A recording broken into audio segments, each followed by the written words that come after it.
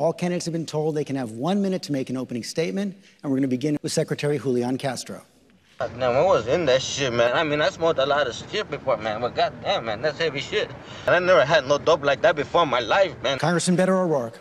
Hey, I got something to mail you out, man. I never smoked no shit like that before. Take these. What is that, man? Let's take them, man. Oh. Hey, don't take those, man. What? I almost gave you the wrong shit, man. Hey, man, I already took them, man. Wow, man. What? You just ate the most acid I've ever seen anybody eat in my life. Shit, I'm gonna die, man. Yeah, no, that's good acid. It's gonna make me freak out, man. I seen those guys that walk around my neighborhood had too many acid, man. The head looked like a pumpkin. Like, what? Hey, mellow out, man! Senator Klobuchar. I'll call about my Social Security, Wilma. Maybe it's time for me to collect my old age pension.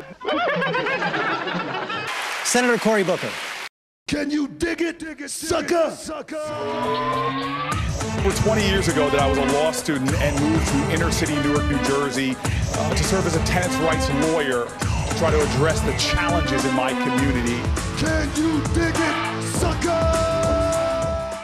Entrepreneur Andrew Yang. Let's get down to business to defeat the Huns. Mayor Pete Buttigieg. Thank you. I want fabulous, that is my simple request. All things fabulous, bigger and better and best. I need something inspiring to help me get along. I need a little fabulous, is that so wrong? Senator Kamala Harris. Donald Trump. Donald Trump. President Trump. Donald Trump. Senator Bernie Sanders. Oh, please stop.